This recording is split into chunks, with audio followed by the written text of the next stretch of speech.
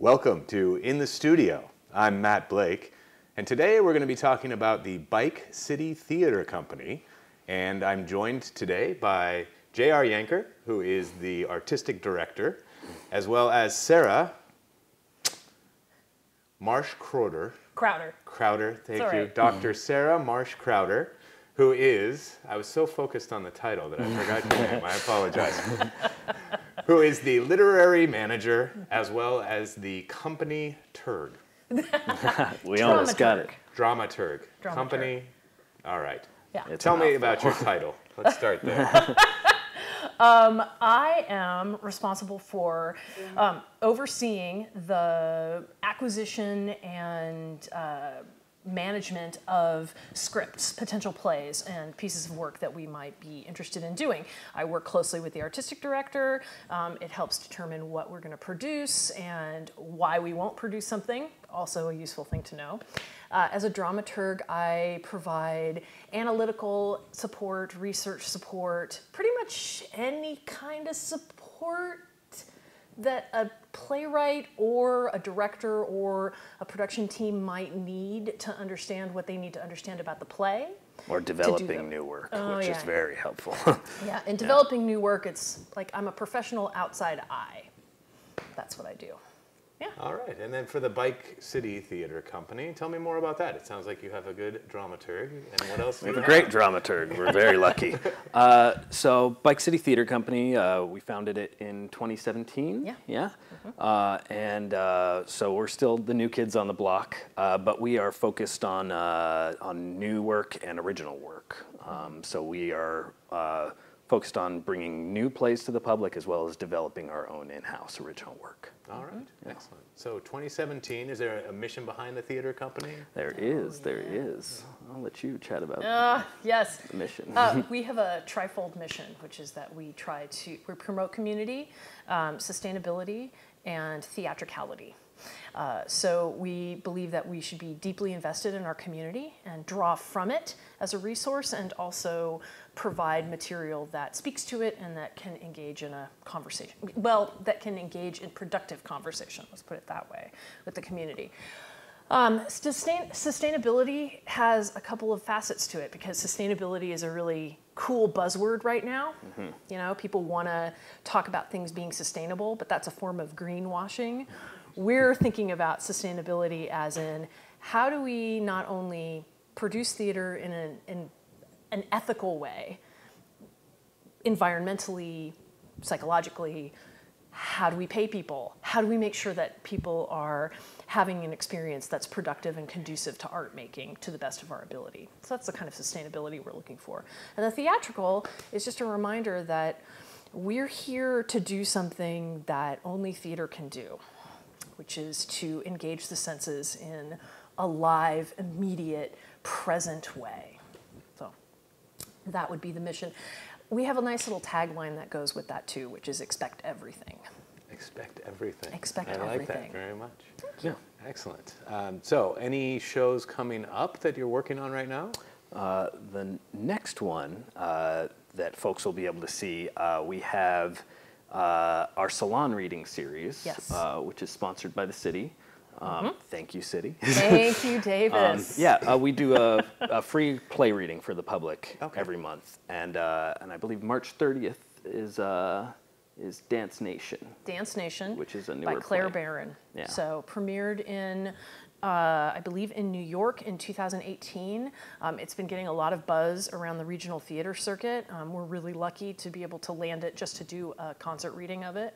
Mm-hmm. And it's a tremendous story that's a little bit reminiscent of Sarah DeLap's The Wolves, which was produced at Cap Stage last year. So it's about women and about girls and how do we move through these different phases of life, but it's got a really interesting dark edge to it. Very dark. Definitely for grown-ups. Yeah, all right, definitely for grown-ups, Yeah. definitely very dark. And so what sort of venue do you use for the salon reading? We operate out of Repower YOLO's gallery space. Indigo Architecture is the entire building, but that's where Dairy Queen used to be. For Old Davis. Yes, for old Davis sites, Dairy Queen. But now now there's a awesome art gallery there, and Repower YOLO is a solar company that operates out of there. Okay. Part of their mission is helping other nonprofits, and so they actually donate that space to us nights and weekends free of charge. So they're really the reason that we exist the way we do. So we're super grateful. So if you want to go solar, Repower YOLO. Yes. Please. And I do believe, speaking of sustainability, I do believe that structure is a hay bale structure. It was fascinating to watch them build it. Yeah. And it is an interesting space and an interesting... It's a really cool building to be in, Yeah. you know, to see how it kind of breathes and operates in the world. Yeah, So, I think it was one of the first zero net energy buildings in the state. Oh, that's Yeah. fantastic. So yeah, Indigo does really, really cool stuff. And yeah. that building is awesome. All right, so more reason to come out and see a reading. Yeah, at the, yeah. And what is the address? It's on That 5th is Street. 909 5th Street. All right, so 909 5th Street, it's right on the tracks. Yeah. Or right off the tracks, it's not on the tracks. That is excellent. And so that's coming up. Any other ideas or things in the works right now for We have performances? plenty of things in the works. A lot of stuff in the works. Ideas? Do you mean schemes? Thousands of schemes. Yes. So many Yeah. at any given time. Yeah. We currently tour of our bike safety musical, Light the Way, is on the road in Solano County. That was written by Jade Gregg, and it is it's touring Solano schools right now. This last year, it toured to all 8 DJUSD elementary schools, and so that is currently on tour. There will be a public performance of it coming, and so look to the website for more information about when that will be. And then we are also, with help from the city and Solano Air Quality Management District, developing a new school show for the Davis Elementary Schools that's going to be going out. So we're developing that right now, which involves workshopping and prepping for that production. And then we are also, in March, going to be working on a adaptation of Esperanza Rising that is going to be It's based on the novel by Pam Munoz Ryan. Yeah. Who's and it's Esperanza is usually attached to the 4th grade curriculum in California schools. So that may be where some people have heard of it. Yeah. It's a great book. So we are doing a show with young performers at Montgomery Elementary coming up. So we have a lot of stuff going on. That's the tip of the iceberg. So Yeah. There's also what we call the big show rather than the main stage. So we're thinking about what the next big show is going to be and plotting out how that's going to operate and where that's going to happen. And then we're also thinking about the big show after that. And it's always that. So you have a history of doing the big show then, and since 2017, how many, I don't know if you count big show versus other performances or how you, what is your track record? Oh, no, it's dependent on the year and what we have the opportunity to do and what we're working with. So our first show that we came out the gate with was Gutenberg the Musical, which is a two-hander musical about 2 gentlemen who wrote a show about the invention of the printing press. But it's zany, it goes off the tracks, it's not historically accurate in almost any way. Yeah. Super fun. So that was our first, what I would call a main stage offering. And but the nature of our company right now is pop-up theater. So that show toured. It went to Sudwork. It went to Super Owl Brewing. Watermelon Music. Watermelon Music. It performed out back of the Pence Gallery. And so that's been the nature of a lot of our shows right now is that they travel. Yeah. So we're bringing theater to the people. Excellent. We're trying to. Yes. We're really trying to. And our most stable productions so far have been the salon readings, which started in February of last year. Okay. And we've been doing them monthly. This year we're doing 10 months out of 12. Last year we did a full 12 months. But then we realized we might like a little bit of a break. Yeah. So that might be nice. Yeah. So that we can actually, plan. Yeah. Okay. And be effective. Okay. And then as the literary manager, so coming into something like a salon reading, how many things are you reading? How many people are you reaching out to? What's the sort of scope just to make one of those happen? Because cutting back to 10 still sounds pretty ambitious. It is. So some of it gets sort of gleefully taken care of because we promote new works and new playwrights, we're able to turn around and go, okay, well, who do we know that's writing good stuff right now that we want to support them? So we've been able to have local playwright, I mix up his name all the time, Nicholas Walker Herbert. You got it. Okay. And we were able to do a set of his 10-minute plays this last summer for one of the readings. And we have one of our company members, Kevin Carlisle Gish, we're putting together a roster of his 10-minute pieces that we're going to do in April. It's titled I Am Lizard. Very strange, very fun. Very, very surreal work. So that, suddenly when you've got playwrights that people who are your friends and colleagues and that you want to support, it becomes very easy to slot them in. You're like, oh, where can we fit them in?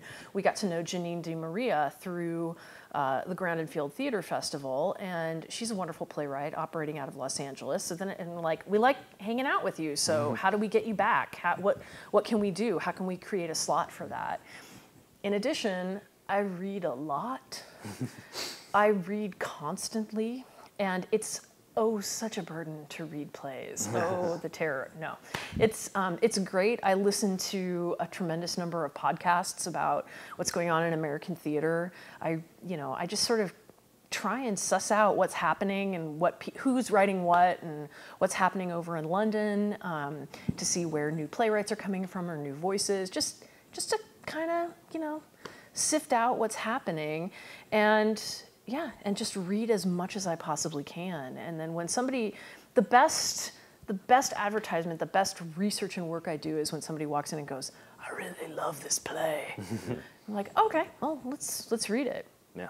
The salon readings operate from the premise that plays are meant to be heard. They are meant to be spoken aloud. You can't get the full measure of a piece of dramatic writing unless you have somebody inhabiting it, even if it's as simple as just reading it aloud. And there's a real magic and energy that comes from a first table read, and we're trying to recreate that a little bit for the audience. It's sort of low tech, but high quality is the word I'm looking for. High excitement. High excitement, high quality, and just to get people listening again. You don't always have to go see. You can have a really rich theatrical experience in a really local way that doesn't always have to be a fully produced musical like Cats or Wicked or something really beautiful, Hamilton. Those are fantastic and wonderful, and they absolutely should exist.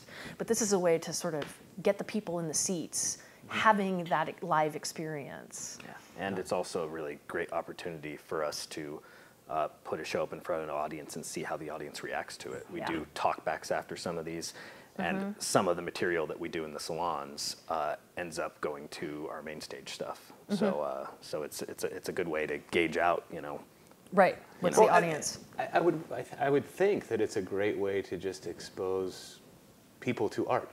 Right? Yes. So a theater ticket and going to the theater and parking, and Hamilton is great, and Hamilton is ridiculously expensive, right? Incredibly. And so it just seems to me a great way to introduce people to art and let them see a bit of what goes on behind the scenes that allows for that final production to take place. Absolutely. And thanks to the city, it's free, so folks can come check it out.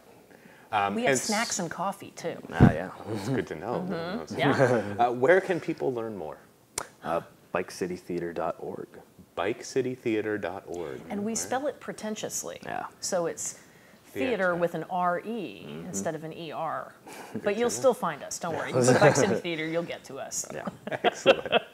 Thank you so much for joining me in the studio, and we'll see you out there in the city of Davis. Yeah. Thank you. Sure will. Please thank you. Join us.